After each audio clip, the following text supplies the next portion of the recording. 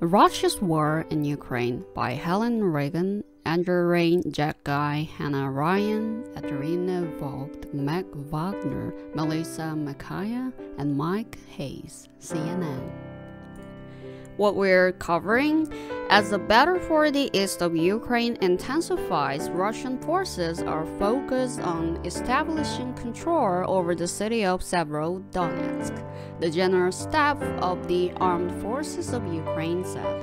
A regional military administration official said Russian troops have now taken control of most of Severodonetsk, but dismissed suggestions that Ukrainian troops in the area will be surrounded.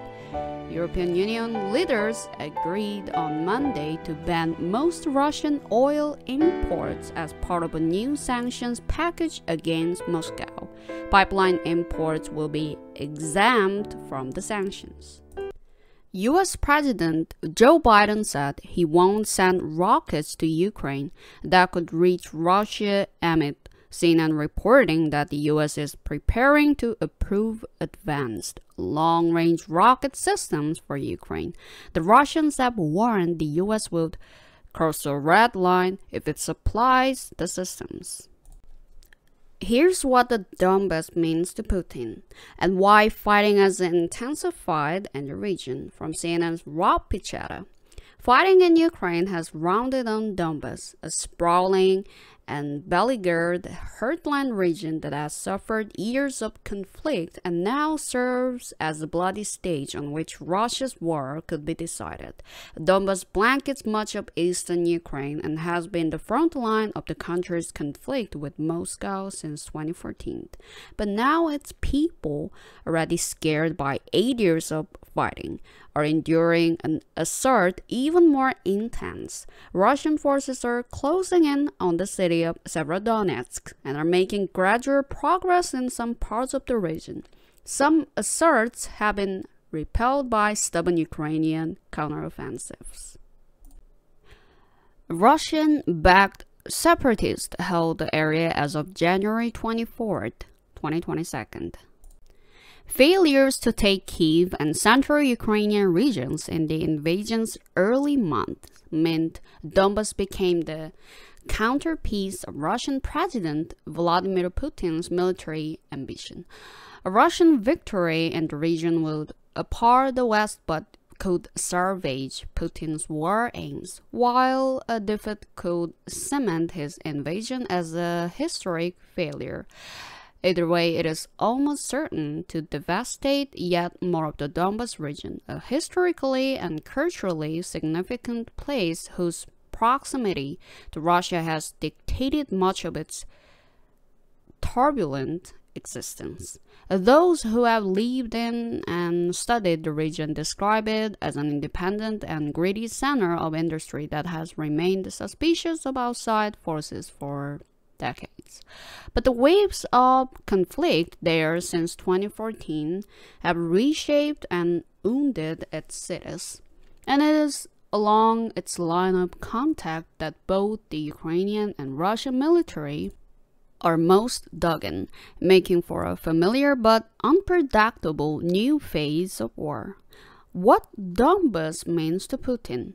Despite its move into independence along with the rest of Ukraine in 1991, Donbas has maintained a place in the psyche of Russian leadership. A famous Soviet propaganda poster from 1921 dubbed Donbas the heart of Russia, depicting the region as a beating organ with a vessel stretching across the Russian Empire. Before then, the region was part of the concept of Novorossiya, or New Russia, a term given to territories towards the west of which the Russian Empire had expansionist ideas. Cities like Luhansk and Donetsk are historically places that Russians could see a certain version of themselves, Finnan said, and that historical image could still persist inside Putin's own worldview, experts suggest. Observers have often suggested that Putin's desired endgame is to rebuild the Soviet Union in which he first rose up the ranks, Anna Makanzu, former director for Russia at the U.S. National Security Council, suggested that Putin believes he's like the czars, the imperial dynasties that ruled Russia for centuries, potentially called by God in order to control and restore the glory of the Russian Empire. A new Russian assert. Whether the raging battle for Donbas will be the final chapter of Russia's war, or merely its current phase, remains to be seen, but by zeroing in on the region, Putin has brought his assault on Ukraine full circle. The so-called liberation of Ukraine's Donbas region was described as an absolute priority for Russia by its Foreign Minister Sergei Lavrov in an interview with French broadcaster TFI in late May. The secessionist conflict in Donbas had been costly but stagnant since the initial surges of pro-Russian forces in 2014. The lines of the conflict barely moved in several years, with trenches running along the point of contact from the southern coast to the Ukrainian-Russian border north of Luhansk. But Russia has made a number of advancements into parts of the Donbas in the weeks since the battle there began. World oil prices closed at highest level in nearly 3 months after EU deal on partial ban on Russian oil imports, from CNN's Matt Egan. Brent crude oil closed on Tuesday to the highest level in nearly 3 months after the European Union reached a deal to ban 90% of its Russian oil imports by the end of the year. However, oil finished well off its highs of the day after a new report signaled OPEC could be preparing to finally ramp up badly needed production.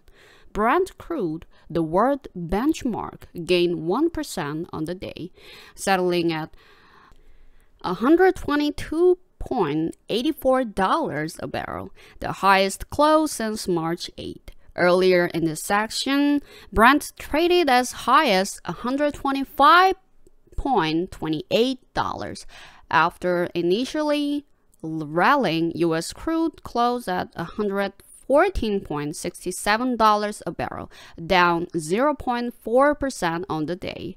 This comes after the EU forged an agreement on a partial ban on Russian oil imports in a bid to punish Moscow for its invasion of Ukraine. Although new sanctions were widely expected, this move will further scramble global energy supplies. Europe is the biggest buyer of Russian energy, with about 2.4 million barrels of Russian crude getting sent to Europe every day in 2021, according to the International Energy Agency. Somehow, between now and the end of the year, the world has to figure out a way to make up this deficit, said Andy Lipow, president of Lipow Oil Associates. That's why Lipow expects gasoline prices to continue to march higher, reaching its forecast of $4.75 a gallon nationally within the next 10 days. The national price for regular gasoline hit a fresh record of $4.62 a gallon on Tuesday, according to AAA, up 52% from a year ago. The good news for consumers is that the oil market cooled off after the Wall Street Journal reported that some OPEC members are considering suspending Russia's participation from an oil production deal. A spokesperson for OPEC did not immediately respond to a request for comment. Such a move could pave the way for Saudi Arabia, Kuwait, and the United Arab Emirates to accelerate the return of production sidelined when COVID-19 erupted in the spring of 2020. Hit by the war and sanctions, Russia's oil production is projected to fall significantly this year. That's on top of supply shortfalls within OPEC that have prevented supply from meeting demand. This would allow OPEC Plus some maneuvering room to make up for production shortfalls. It will give them cover, Lipal said. Ukrainian forces are making progress in Kherson and Kharkiv, Zelensky says, from CNN's Mitchell McCloskey. A rescuer inspects a flat where the bodies of civilians were collected from a shelled residential building in Kharkiv on May 31. Ukrainian forces have made progress in the regions of Kherson and Kharkiv and are holding back Russian forces in Zaporizhzhia. Ukrainian President Volodymyr Zelensky said in an address on Tuesday night, "Our defenders show extreme bravery despite the fact that Russia has a substantial advantage in force and weapons." Zelensky said, "We want all of our people liberated, but it needs to be done with caution." Zelensky also applauded the new sanctions package approved by the European Council, which would cut down on imports of Russian oil, as well as suspend Russian propaganda channels and remove Sberbank from SWIFT, the international bank messaging system. "I'm thankful for everyone to reach this agreement," Zelensky said. "It will leave Russia at the outskirts of the world economy. Russia will not be able to adapt